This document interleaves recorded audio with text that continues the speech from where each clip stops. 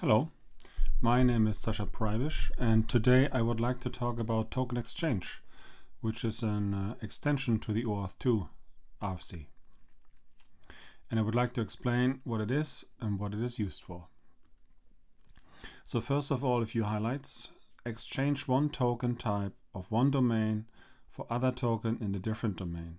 So the main idea of this spec is to enable a client to exchange one token it already persists or owns and exchange that for a different one, and I will show how this works. And a typical case would be an external token that is given to a client, which is then exchanged for an internal token which you may use in between your backend services. And the spec introduces a new OAuth grant type, which is this long name here, URN IETF params OAuth grant type token exchange. And I will show how this spec can be used, and I will start with use cases. So let's say there's a client and you are running an authorization server, and it has an issuer value. In this case, it's the authorization server, which is issuer A.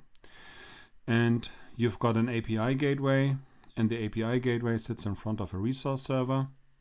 And in addition, you've got an authorization server, which is used for internal authorizations. And a typical scenario could be where the client is an OAuth client, and the authorization server issues a access token, and it may have a subject and maybe an email address, but for example, nothing like roles or other attributes of a user, because the authorization server doesn't want to expose that information to external clients. So in those cases, there may be a second server, an internal one, which is then able to translate an access token, or for that matter, a different token that is given to the API gateway to exchange this given token for one that is being enriched with roles or other attributes of a current user or even application. And this token then may be used internally against the resource server. And a typical flow would look like this. The client requests a token, and the client uses the token against the API gateway. The API gateway does its typical validations. The token has not expired. The token was issued for this domain, in this case domain A. And before passing this token to the resource server, the API gateway has been configured to request a new token. It's going to do a token exchange. So it could be that it's sending this access token that it received to this authorization server. The authorization server validates it, looks up the associated user, and creates a new token with more details about this user. Returns it to the API gateway, and the API gateway then forwards it to the resource server. And the resource server can now implement authorizations based on a user role, based on a user age, has to be older than 21 or something like that. All kinds of information, or maybe even internal groups this user belongs to. All kinds of information that shouldn't be available outside of this area, of this internal area.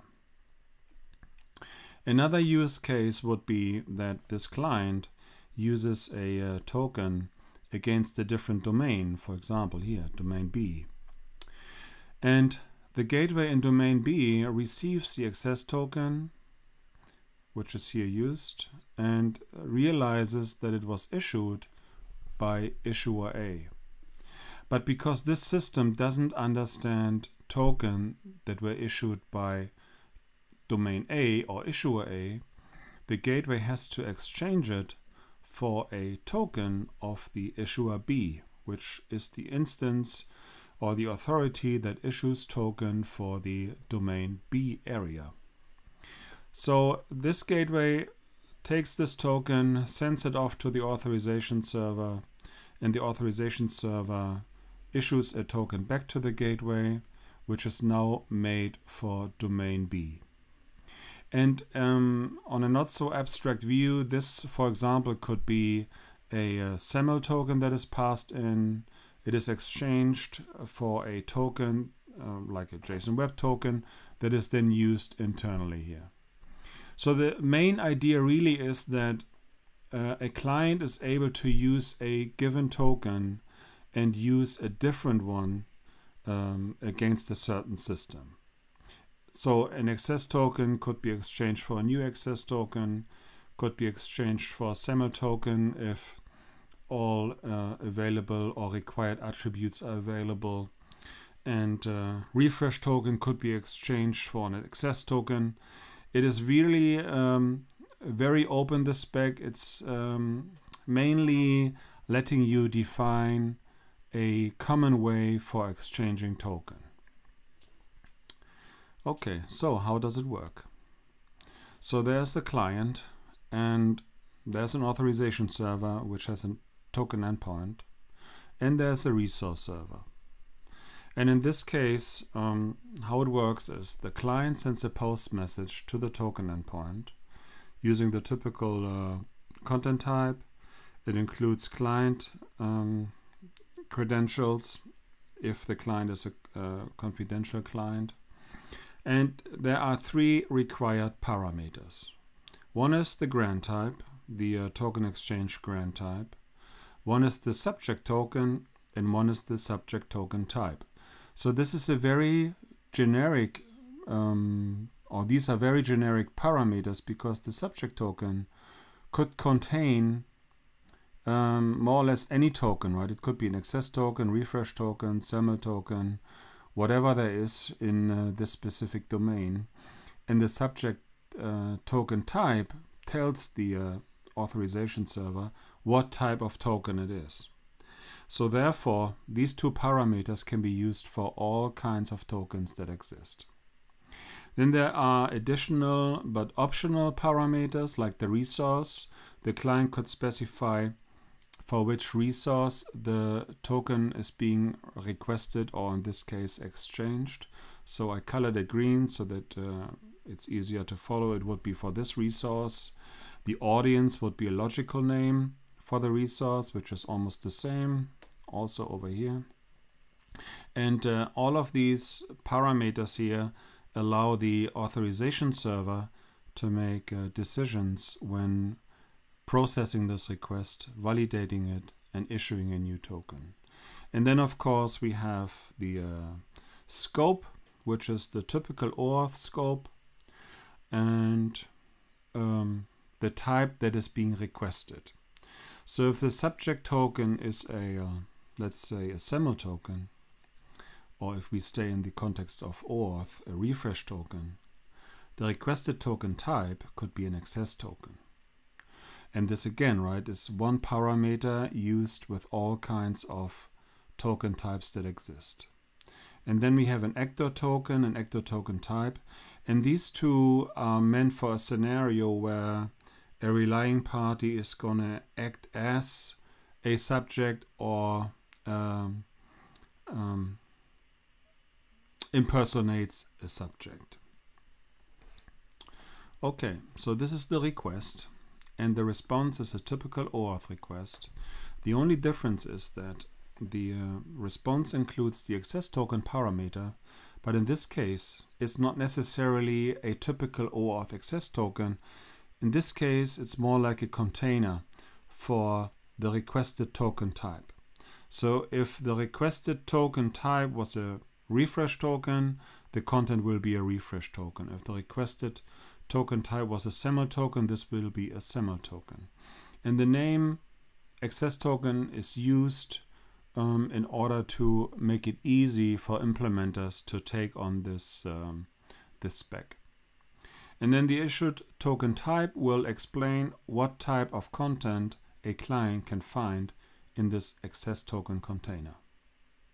The token type down here is the bearer token, which is very typically, this is the case that the issued token can be used as is, and the client does not need to prove ownership once it is using it against a resource server.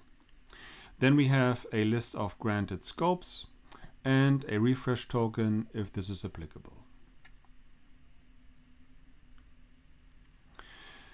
The spec specifies identifiers, token type identifiers.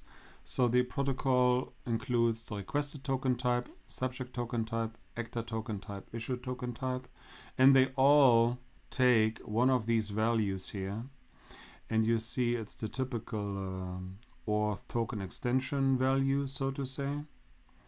And then you've got the access token, refresh token, all kinds of token that may be requested.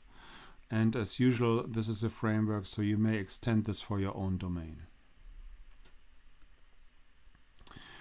Delegation versus impersonation. So what is explained in the spec is also the idea that in some scenarios a token exchange is done in order to act on behalf of a resource owner or act as a resource owner.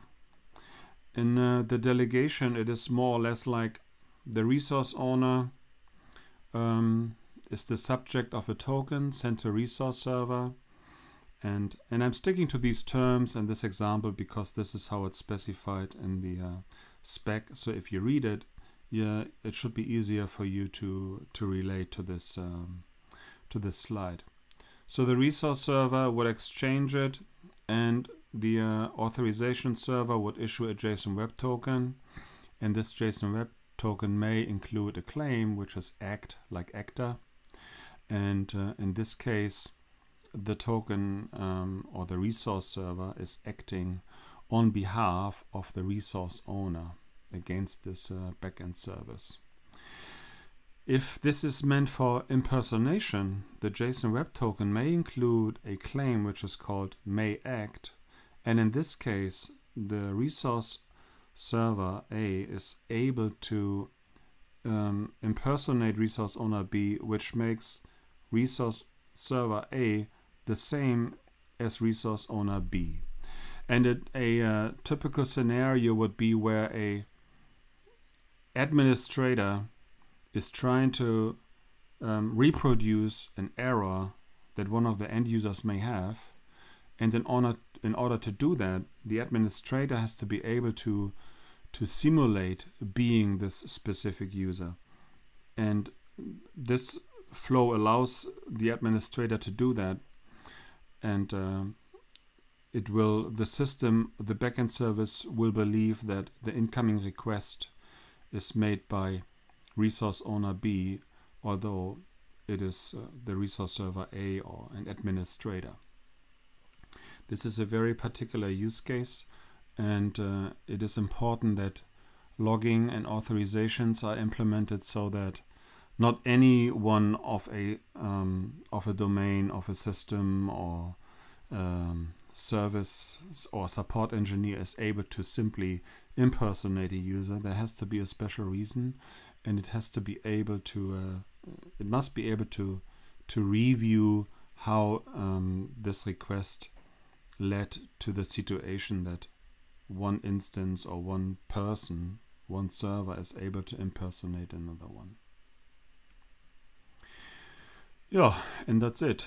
Here's a link to the relevant specifications. This is the token exchange, OAuth 2, of course, OpenID Connect, and the JSON Web Token spec. I hope this was useful for you. Please leave a comment, ask questions if you have any. I'm also happy to hear what other types or which other topics you would like to hear. Please let me know. And if you really like the videos or some others, consider buying me a coffee, and please subscribe. Thank you. Have a good day.